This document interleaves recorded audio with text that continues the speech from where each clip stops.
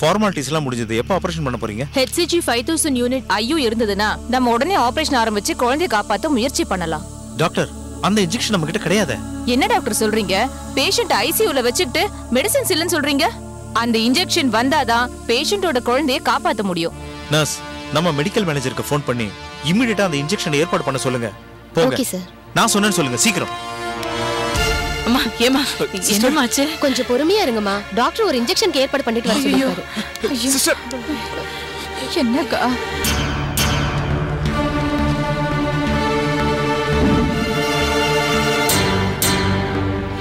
அப்படியா sir?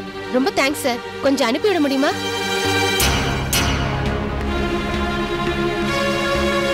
Okay sir.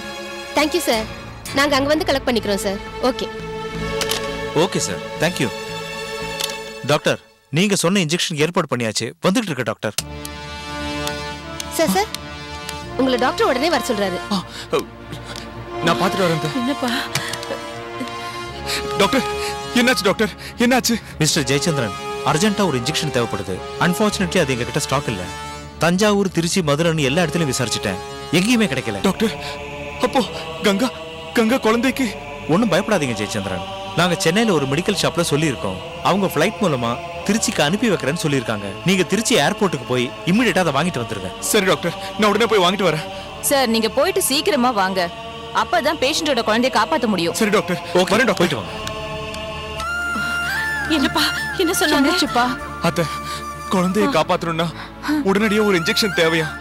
அந்த injection இங்க எங்கேயும் கிடைக்கலையா? சென்னையில தான் இருக்கான். என்ன சொல்றப்பா? ஆமா அத்தை, அந்த இன்ஜெக்ஷன் ஃளைட்ல திருச்சி ஏர்போர்ட்டுக்கு வருதா. நான் திருச்சிக்கு போய் வாங்கிட்டு வந்துடுறேன் அத்தை. வரேன் அத்தை, பாத்துக்கங்க. சீக்கிரம் வந்துருப்பா. சீக்கிரம் வந்துருப்பா. ஐயோ, என் பொண்ணு காப்பாத்துமா. கங்காதேவி காப்பாத்துமா.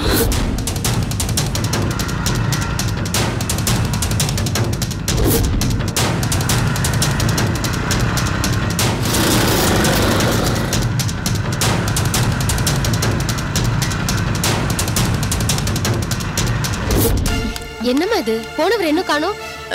அந்த இன்ஜெக்ஷன் கதையம்மா வைக்கலாமா? அவர் வந்தாதாம்மா ஆபரேஷன் ஆரம்பிக்க முடியும். வந்துருவாமா, இப்ப வந்துருவான். அவர் வந்த உடனே என்ன கூப்பிடுங்கம்மா. சரிம்மா.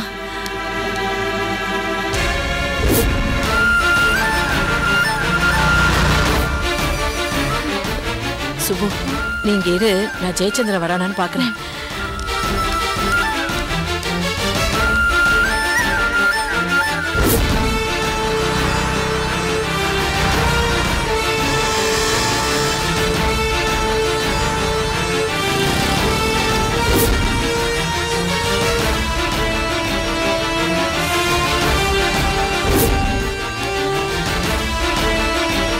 ஜெயச்சந்திரன் மருந்து வாங்கிட்டியாப்பா? எல்லாரும் காத்துக்கிட்டு இருக்காங்க. சீக்கிரம் வாங்க சிஸ்டர். கொடுங்க. இங்கே இருங்க, உள்ள வராதீங்க.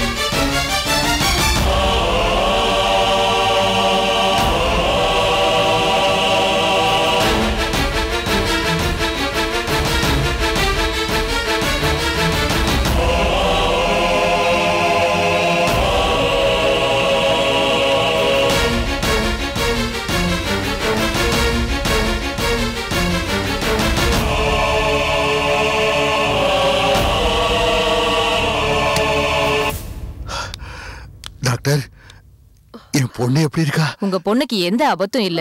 ஏற்கனவே டாக்டர் சொன்ன மாதிரி தான். மாட்டோட கொம்பு வயித்துல ஆழமா பதிஞ்சதுனால கர்ப்பப்பை காயப்பட்டிருக்கு. கடவுள் அனுகிரகத்தால குழந்தை தப்பிச்சிருச்சு.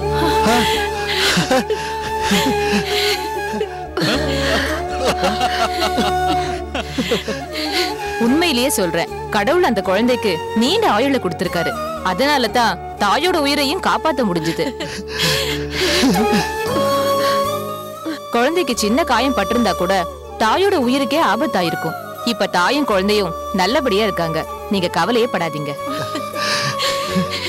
டாக்டர், நான் என் மருமகளை பார்க்கணும் டாக்டர். நோனோ, இப்ப யாரும் டிஸ்டர்ப் பண்ண வேணாம்.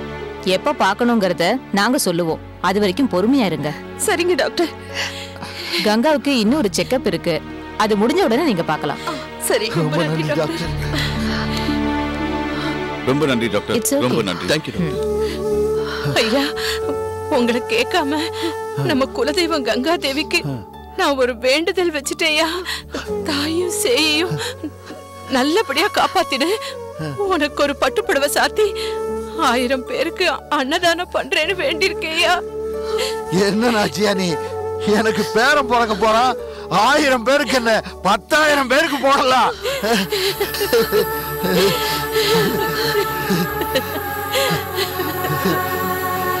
ஐயா, ரொம்ப நன்றிங்கய்யா.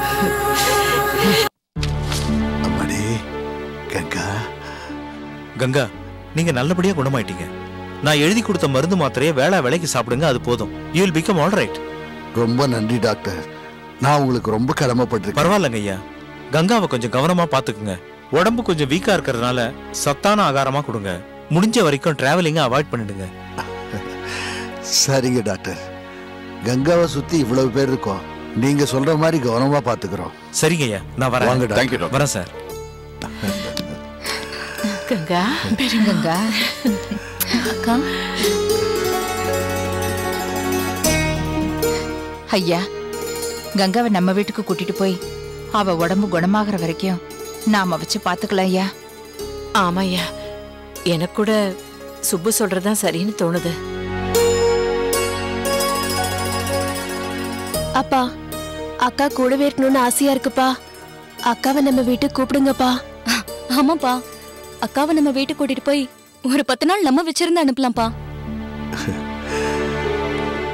ரத்னவேலு, இந்த நேரத்துல கங்காவை பக்கத்துல இருந்து பாத்துக்கணும்னு பிள்ளைங்க ஆசைப்படுறாங்க. நீ என்னப்பா சொல்ற? தாராளமா கூட்டு பாப்பா. முழுசா குணமாகற வரைக்கும் உன் வீட்லயே இருக்கட்டும். இடையில எங்களுக்கு பார்க்கணும் தோணுச்சுன்னா நாங்க வந்து பாத்துட்டு போறோம். என்ன செல்வா சொல்ற? அதனால என்ன? நான் என்ன வேண்டாம் நான் சொல்ல போறேன்? நானும் ஆபீஸ்க்கு போயிடுவேன், நீங்களும் வெளியில போயிடுவீங்க. அம்மா மட்டும்தான் கங்காவோட தனியா இருக்கணும். ஆனா ஐயா வீட்டுல கங்காவை பாத்துக்க நிறைய பேர் இருக்காங்க. இன்னும் கொஞ்ச நாளைக்கு கங்கா அங்க இருக்கிறது தான் நல்லது. கங்காவுக்கு சந்தோஷமா இருக்கும். நீங்க என்னமா சொல்றீங்க? இந்த நிலைமையில ஏன் மருமகளை என் பக்கத்துல வச்சு பாத்துக்கிறத என்னோட பாக்கியமா நினைக்கிறேன். தன்னோட உயிரை பத்தி கொஞ்சம் கூட நினைச்சு பார்க்காம என் மகனையும் என் குடும்ப வாரிசையும் காப்பாத்தி கொடுத்த கங்காவுக்கு நான் இந்த ஜென்மம் பூரா நன்றி கடன் பட்டிருக்கேன். இந்த நேரத்துல கங்காவுக்கு நான் அம்மாவா இருக்க ஆசைப்படுறேன். கங்காவை இனிமே என்னால ஒரு நாள் கூட பிரிஞ்சிருக்க முடியாது.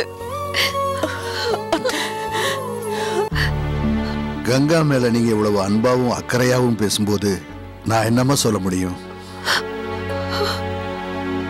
நாச்சியா, சுப்புலட்சுமி, சம்பந்தியம்மா சொன்னதை கேட்டீங்கல்ல, நீங்க என்ன நினைக்கிறீங்க?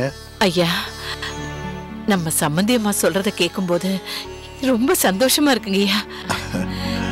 எதுக்கும் நம்ம கங்கா ஒரு வார்த்தை கேட்டுக்கலாம் ஐயா. கங்கா, இப்ப நீ எங்க இருந்தா உன் உடம்புக்கும் மனசுக்கும் தேவலான்னு தோணுதோ அத நீ தயங்காம சொல்லு. ஆனா ஏன் சார்பா ஒண்ணு மட்டும் சொல்றேன். உன் மேல அன்பு வைக்கிறதுக்கு நான் இப்ப ஆசைப்படுறேன். கர்ப்பமா இருக்கிற உன்னை என் கைக்குள்ள பொத்தி வச்சுக்கணும்னு ஆசைப்படுறேன். நீ என்னமா சொல்ற?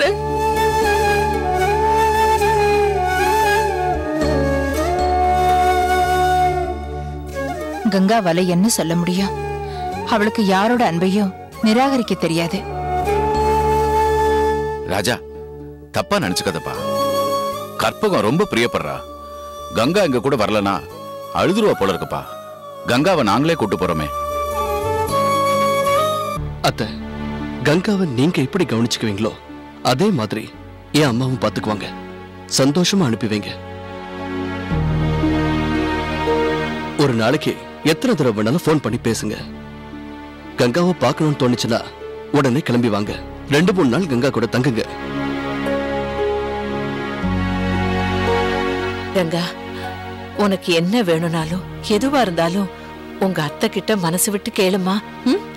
எங்களுக்கும் அடிக்கடி போன் பண்ணி பேசு. சரி பெரியமா. எனக்கும் சுப்புவுக்கும் உன் ஞாபகமாவே இருக்கும். நாங்களும் உனக்கு போன் பண்ணி பேசுறோம். கங்கா, நீ நல்லா ஓய்வு எடுத்துக்கணும். மருந்து மாத்திரை எல்லாம் வேளா வேளைக்கு கரெக்டா சாப்பிடணும். சரிம்மா. உன்னை இந்த நிலைமையில அனுப்புறதுக்கு பெத்த மனசு கேட்க மாட்டேங்குது. ஆனா சம்பந்தி அம்மா சங்கடப்படக்கூடாதுன்னு தான் அனுப்பி வைக்கிறோம். ரொம்ப நன்றிம்மா. அப்புறம் என்ன சம்பந்தி அம்மா, நீங்க தாராளமா கங்காவை கூட்டிட்டு போங்க. கங்கா, நீ உங்க அத்தை கூட போமா. சரிப்பா. மெதுவா மெதுவாமா.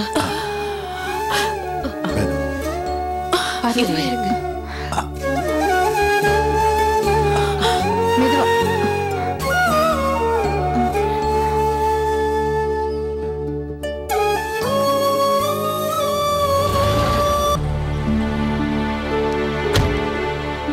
சாரு, இந்தா நீ போ, நான் வரேன். என்ன மாமா, நீங்க வரலையா? நீ போ, நான் வரேன். இல்ல மாமா, நீங்க வாங்க. ஐயோ, எனக்கு ஒரு முக்கியமான வேலை இருக்கு. நீ போ, நான் வரேன். போ. சரி.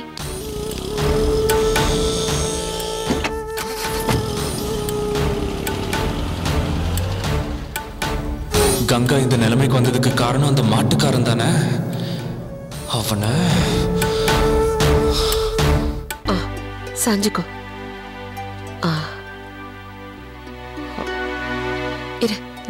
இந்த தலகாணி காலுக்கு அடியில வச்சுக்கோ. அத்தை, என்னத்த நீங்க என்ன காரியம் பண்றீங்க? என் காலை நீங்க தொடலமா? அது பாவம் இல்லையா? நான் அதுக்கு என்ன கைமாறி பண்ண போறேன்? நீ ஒண்ணும் பண்ண வேண்டாம், படுத்துக்க. அம்மா, இப்ப நான் என்ன பண்ணிட்டேன் நீ இப்படி பதற? தலகாணி எடுத்து காலுக்கு வச்ச, அவ்வளவுதானே. உங்க அம்மா இப்படி பண்ணா நீ பாவன்னு சொல்லுவியா? அத்தை, நீங்க என் அம்மாவோட மேல் அத்தை. எங்க அம்மா எனக்கு உயிர் கொடுத்தாங்க. ஆனா நீங்க உங்க உயிரா நினைக்கிற உங்க பிள்ளையே எனக்கு கொடுத்திருக்கீங்க. இல்ல கங்கா, இப்ப நீ என் பிள்ளையோட உயிரை கருவறையில வளர்த்து இந்த உலகத்துக்கு அறிமுகப்படுத்த போற ஒரு தாயா இருக்க. உன்னை இப்ப பூ மாதிரி இந்த 2 கையால வச்சு தாங்கணும். உனக்கு சேவை செய்ய வேண்டியது என்னோட கடமைமா. கற்பகம், உண்மையிலேயே உன்னை நான் பாராட்டுறேம்மா. இந்த ஒரு காரியத்தினால இது நாள் வரைக்கும் உன்னை அறியாம நீ செஞ்ச பாவத்துக்கெல்லாம் பிராயச்சித்தம் தேடிக்கிட்ட. மாமா, என்ன மாமா நீங்க? அத்தை என்ன பாவம் செஞ்சாங்க? இனிமே இந்த மாதிரிலாம் பேசி அவங்க மனசை புண்படுத்தாதீங்க. இல்ல கங்கா, இப்ப கடவுள் இவளுக்கு நல்ல புத்தி கொடுத்திருக்காரு. ஏன்னா கொஞ்ச காலத்துக்கு முன்னால யாரோ செஞ்ச தப்புக்கு இவங்க அக்கா பேச்ச கேட்டுக்கிட்டு உன்னையும் குடும்பத்தையும் எவ்வளவு கஷ்டப்படுத்தினா அது பாவம் தானே. மாமா, ஏதோ ஒரு சூழ்நிலையில் நடந்ததை மனசுல வச்சுக்கிட்டு இப்ப சுட்டி காட்டி பேசக்கூடாது மாமா. ஆமாங்க, நீங்க சொன்ன மாதிரி நான் தப்பு பண்ணியிருந்தா நம்ம கங்காவுக்கு பணிவிட செஞ்சு அன்பு காட்டி நல்ல மாமியாரா நடந்து நான் செஞ்சதுக்கெல்லாம் பிராயச்சித்தம் தேடிக்கணும்னு நான் விரும்புறேங்க.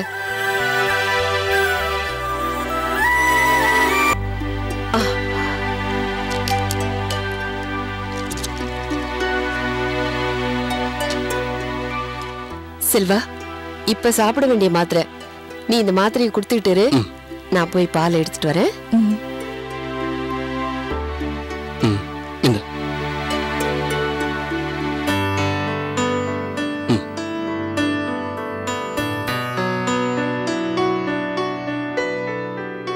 செல்வா, இனிமே உங்க அம்மா நமக்கு வேலையே இல்லாம பண்ணிட்டா. எல்லாத்தையும் அவளே பாத்துக்குவா. நாமளே செய்ய நினைச்சாலும் அவ விட மாட்டாப்பா. என்ன கங்கா, நான் சொன்னது சரிதானே? ஆமாப்பா. செல்வா, பெருமைக்கு சொல்லக்கூடாது, இருந்தாலும் சொல்றேன். கங்கா, நீ என்ன தப்பா நினைக்க கூடாது. ஏய் செல்வா, உன்னை குத்த வந்த காளைய கங்கா தடுத்து தான் குத்து வாங்கிட்டா பாரு. அது ஒரு வகையில நல்லதா போச்சுடா. ஆமாடா, கங்காக்கு இந்த மாதிரி ஒரு சம்பவம் நடந்தனால தானே உங்க அம்மா மனசு மாதிரி கங்காவை உருகி உருகி பாத்துக்கிறா. மாமா, அத்தைக்கு நான் நல்லபடியா பேர குழந்தைய பெத்து கொடுத்துட்டா அப்புறம் பேர பிள்ளைய உயிர்னு இருந்துடுவாங்க. நல்லா சொன்னே கங்கா. பேர பிள்ளைய பெத்து கொடுத்துட்டா உன்ன ஒரு கண்ணாவும் என் பேர பிள்ளைய ஒரு கண்ணாவும் பாத்துப்பேன். இந்தா குடி.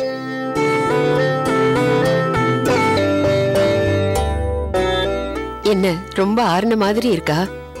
இதான் சரியான சூடு. இது உனக்காக கொடுக்கல, என் பேர பிள்ளைக்காக கொடுத்திருக்கேன். இன்னும் சூடா கொடுத்தா வயிற்றுல இருக்கிற என் பேர பிள்ளைக்கு சுட்டுடும்.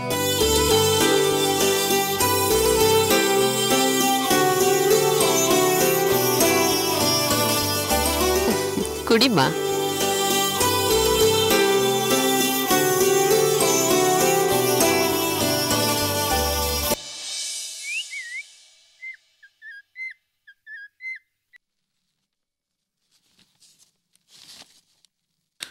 மாமா, மாமா, மாமா. அடடா, வா மாப்ள, உட்காரு. என்ன மாமா, எவ்வளவு விஷயம் நடந்துட்டு இருக்கு. நீங்க என்ன நாட்டு நடப்பு தெரிஞ்சுக்கிறக்கா பேப்பர் படிச்சிட்டு இருக்கீங்க? ஏன் மாப்ள இப்படி பதற? இப்போ என்ன நடந்துச்சு? ஆமா, அத்தை எங்க மாமா? அது கங்காக்கு நல்லபடி ஆயிடுச்சுல, அத கொண்டாட கோயிலுக்கு போயிருக்கா. அத பத்தி தான் நானும் பேச வந்த மாமா.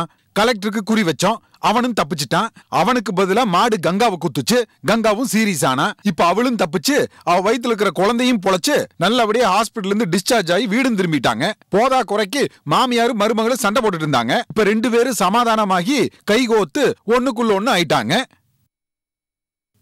இனி என்ன, கங்கா தங்கச்சி இன்டர்வியூ அட்டன் பண்ணி கலெக்டர் ஆயிடுவா. சும்மாவே சொல்ல வேணாம், இவ கலெக்டர் ஆயிட்டானா ஐயா கங்காவை தலையில தூக்கி வச்சுட்டு ஆடுவாரு. அதுக்கப்புறம் நீங்களும் நானு அவளுக்கு கை கட்டி சேவை செய்ய வேண்டியதுதான். மாப்ள, நீ ஏன் கற்பனை பண்ணிக்கிட்டு எதையோ பேசுற? கங்காவுக்கும் கலெக்டருக்கும் நாம வெச்ச குறி வேணா தப்பிருக்கலாம், ஆனா சிரமத்தை அனுபவிச்சாங்கல்ல.